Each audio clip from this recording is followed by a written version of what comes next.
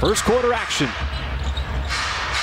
Dort trying to make his move, drives right by Cunningham, got to the rim, left hand, with all of his momentum taking him away from the rim.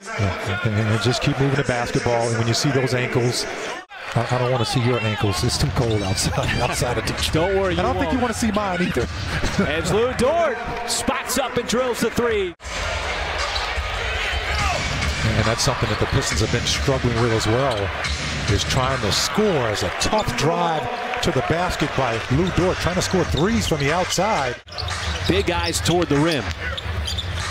And it's led to a 14-point first half and a lot of free throws as Muscala ties up Dort, forces the turnover. See right here coming up to dislodging the basketball. Basically a little smooth step. There's a catch-fire three from Dort, and that is good. Thunder try to get out quickly, too. Last couple of possessions. SGA back outside. Dort's got another clean look. Got the three this time as he splashes it in from downtown. Draped in Bay's first three of the second half.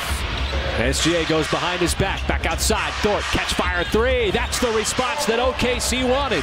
And the Pistons are kind of getting into rhythm here again. They're not turning the basketball over. They're starting to get some leverage out of their offense.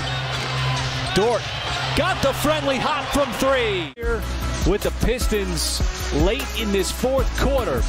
Even a friendly bounce as it got rid of it over to Killian Hayes. Off on the three, the back tap out. It's loose. SGA is able to scrape it up off the floor. Here is Dort leaking out, takes the foul, got it up and in. It could easily go the other way on a tap out, especially like that. Shea gets his hands on it and gets his hands up. Young player of the Thunder here on the offensive end. Well, just lose the clock right now. Continue to score the basket. Wow, how about Dort's going to make it 15 consecutive.